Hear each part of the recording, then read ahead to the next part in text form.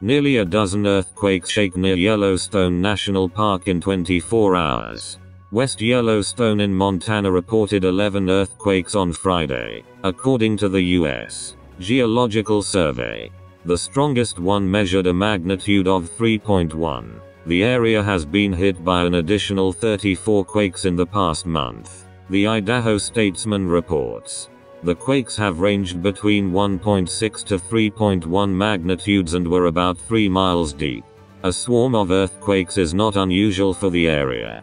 Yellowstone is one of the most seismically active places in the U.S., recording around 700 to 3,000 quakes per year, according to the National Park's website.